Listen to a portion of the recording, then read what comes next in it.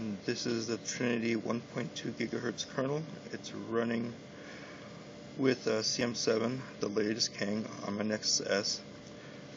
Sorry for the video quality, as I'm recording this on my original droid, and the camera does suck, so I apologize. But this is not for me, this is for you all, so enjoy.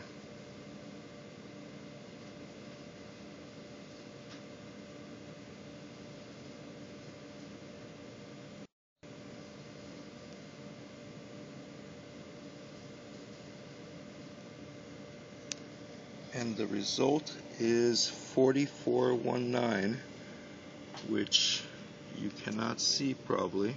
Yes. Trying to get it.